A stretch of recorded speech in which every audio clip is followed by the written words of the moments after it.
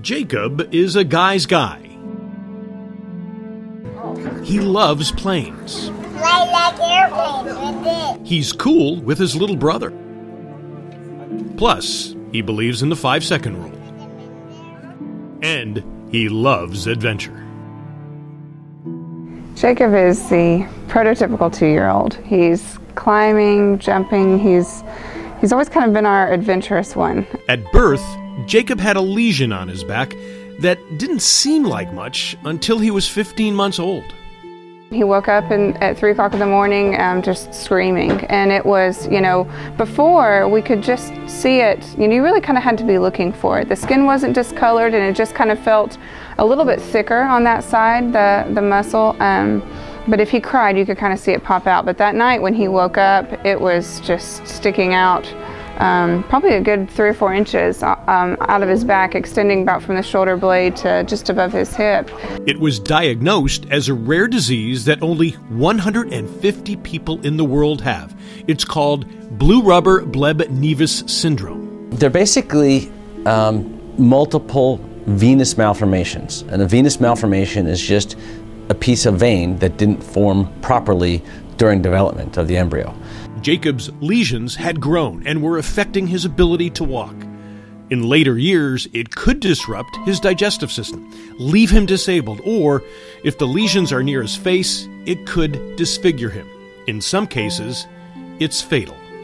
It was really hard for us when we realized that this wasn't going to go away, and this was going to be something that Jacob was going to deal with his entire life. Especially me, being a nurse, it's just, we heal, we fix things, we heal people, we help people, and to hear that, we couldn't fix this, it was really, really tough. It was a helplessness like I've never experienced. It's a heart-sinking feeling for any parent.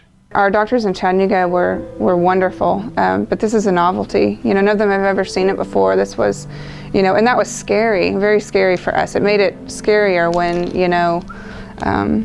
the doctors don't know anything about it either. Luckily, a Chattanooga doctor knew that one hospital had experience with this disease, Boston Children's Hospital.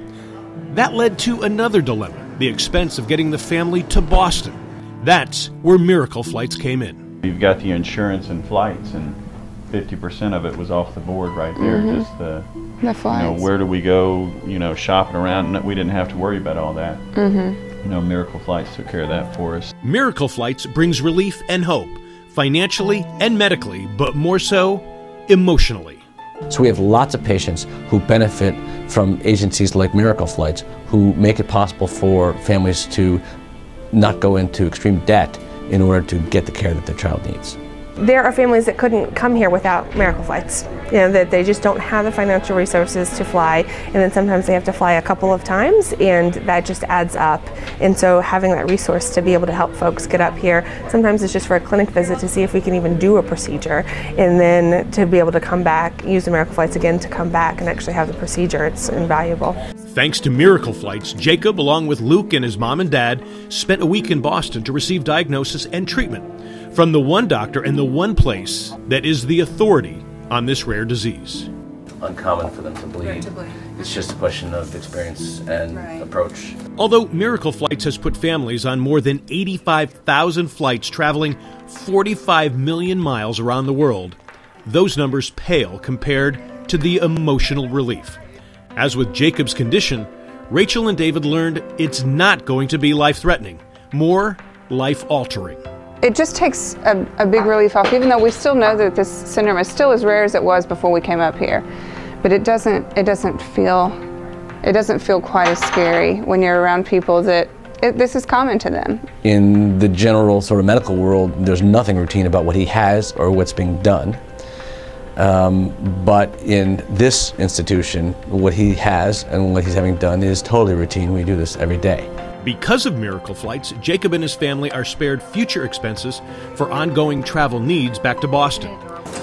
But there was still the surgical procedure for Jacob, which is never easy for a family. Just talk to him the whole time. Right here, you're okay. Talk to him the whole time. give Jacob to stand.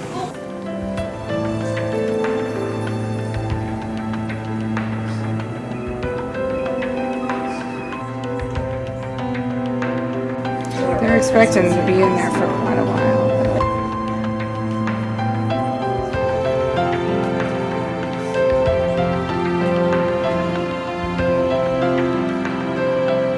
It all worked out great for Jacob, and he was very grateful. Thank you, Miracle Flights. For more on Miracle Flights and how you can help Jacob and families like his, go to this website or call this number. For Flying for Your Life, I'm John Daly.